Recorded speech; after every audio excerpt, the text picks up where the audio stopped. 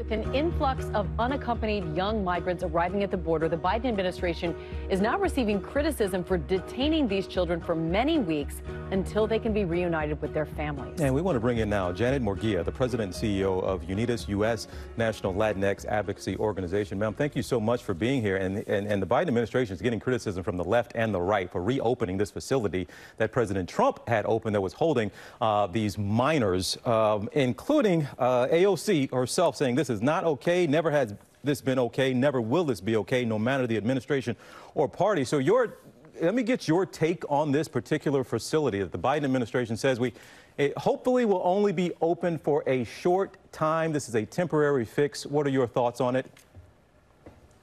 Well, I think everybody recognizes that President Biden inherited an awful mess. And really what was seen as a stain on our country when President Trump initiated the zero tolerance policy that actually separated children from their families. So President Biden's asked for a little bit of time to sort things through. He's worked closely with Susan Rice, who's actually now domestic policy advisor, but who has international knowledge. She's met with many of us directly to assure us that they are trying to make sure they can move these children through as quickly as possible. But AOC, Congresswoman Ocasio-Cortez, is absolutely right. We're going to be very vigilant. We're going to be very scrutinizing. And we hope that they will deal and understand already the importance of how we handle these children. I do commend President Biden for making sure that right away there is a commission that was put together to reunite those families that were separated. Janet, let's talk about President Biden's emerging cabinet. So far, less than half of President Biden's cabinet-level nominees have actually been nominated. You recently told the Washington Post you saw what you called a, quote, very troubling pattern and a double standard in the confirmation process. How so?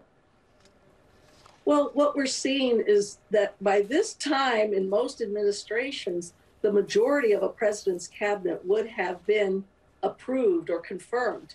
President Biden has appointed one of the most diverse cabinets, if not the most diverse cabinet in the history of the U.S. And yet what we're seeing is an effort to somehow see those nominees who are women or people of color for some reason slowed down, and for questions to be raised and the way they've been raised about these nominees to give us reason to believe there's some sort of what my friend, president of the National Urban League, Mark Murguía, called racial hazing. It seems like they're being singled out, and it smacks of something deeper going on here. I want to turn to the pandemic now, if we can, which has once again highlighted how communities of color have been disproportionately impacted by the pandemic and also are always impacted by our healthcare system. But are you seeing not just that for the Latinx community, it's being highlighted during the pandemic, but are you seeing any signs that we're actually learning from it and doing something better than we have in the past? Well, I feel like we are very much still struggling in terms of how to deal with this pandemic. Again, I commend President Biden for tackling an issue that had not been addressed with this very specific or comprehensive plan. Well, unfortunately, we're seeing, disproportionately communities of color like the Latino and African-American communities impacted by COVID. We're twice as likely to contract the virus, and we're 4 times as likely to be hospitalized and 3 times as likely to die.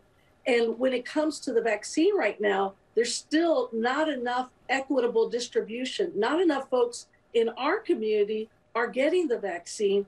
And we also have to work to make sure that we're taking the vaccine to where the people are. And up until now, that just hasn't been the case. Obviously, we have more vaccines now, and we're working in partnership now with the CDC to make sure that they are targeting communities and going actually into communities to make sure we're distributing this vaccine. Yeah, Janet, the CDC actually reached out to a group like yours and others to try and target specifically these community of color who absolutely need this vaccine. They tend to be the frontline workers, and yet, as we just heard you say, they are disproportionately negatively affected by this disease. So specifically, what are you doing to get the word out, to get those vaccines to the people who need it most? Well, in addition to the equitable distribution challenges, there are challenges within our community because there is hesitancy. There's some concerns about the vaccine and its effectiveness, and rooted in the past where we've seen, unfortunately, communities of color, again, targeted for testing and not done so in a way that has been at the highest standards. So it's incumbent on many of us who are trusted partners like UnidosUS, like the NAACP and the Black community, to make sure we're working to convince and to provide education information that the vaccine is effective and that it will be important to protecting our communities and allowing them to go back to those moments with their families. That hesitancy has to be addressed. Otherwise, we'll never get past this pandemic, which is affecting all the public. All right, plenty more to address, and I know this is an ongoing effort and an ongoing conversation we hope we can continue to have with you,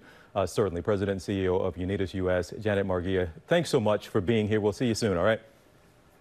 Thank you both. Appreciate it.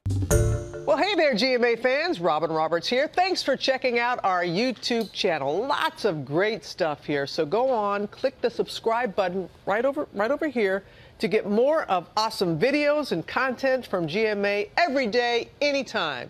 We thank you for watching, and we'll see you in the morning on GMA.